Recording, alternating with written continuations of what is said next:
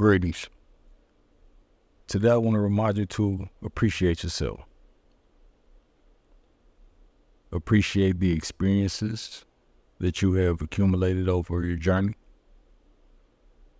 And find your peace. Whether you see things as good or bad that you may have experienced, find your peace with it. And the more you take that time to appreciate yourself, the more you will see it reflected back to you in the world outside of you. It doesn't have to be about the multitude, but sometimes those shared moments or those one or two occurrences where somebody genuinely appreciates you can go a long way.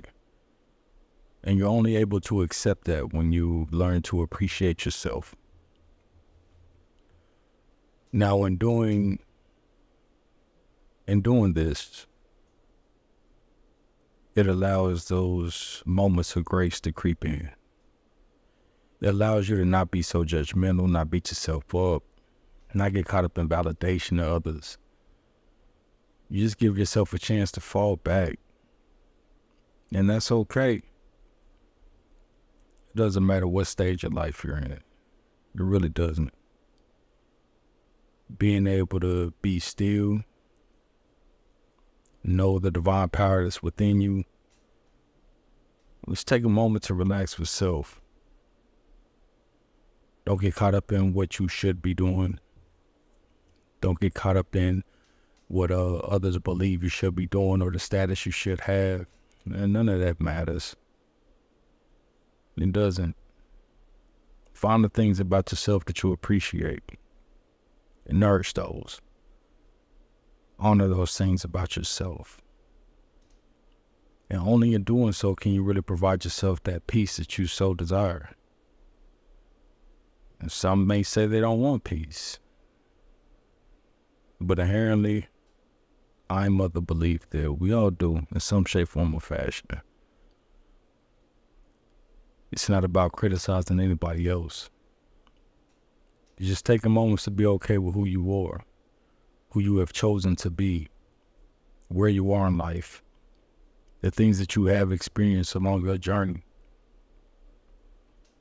There's a status quo. I don't know what it is this current day and age, but usually in society, well, always in society, let's be honest, there's a certain status quo as far as who you should be, what you're expected to be doing, what you're expected to have possessed, what you're expected to show respect to, what you're expected to comply with. I'm telling you, take a moment to wipe all that away. Take a moment to find the things within you that really make you grateful to be the person that you are. And it's an inside job. Only you can give yourself that kind of validation. And in doing so, congratulate yourself. Show love to yourself. And if it's things you desire to change, hey man, one step at a time. Do those things. But don't do it comparing yourself to others. Simply be you. On my journey, I've seen different aspects of myself change quite a bit. And now is when I began to accept who I desire to be. Who inherently I always knew I was, but I was hiding it. Now, I step into it. It doesn't mean I go out and fight the world or challenge the world, no. I just choose what I care about instead of being told what to care about. And in doing so, it has had a tremendous impact on me and also on my surroundings. There have been others that have fought me, given me resistance by the changes that I made for myself. That's okay. I learned to not take it so personal. Yet over time, I began to see that had I not made the choices for myself, they wouldn't have been able to make choices for themselves as well. it was almost as if because I gave myself the courage, I demonstrated that it's okay for somebody else to have that courage too. It's a beautiful thing. It's the gift that keeps on giving. But it all started with my choice. It all started with me being able to acknowledge what I wanted for myself, what I wanted to express, and stepping into it. So I hope for you that you do the same. Don't be worried about if anybody's going to acknowledge it, if anybody is going to be inspired by it. Just do it for yourself. Do it simply for you. And those who witness it will witness it. Those who choose to ignore or are not aware of it, well, that's their choice too. And that's okay.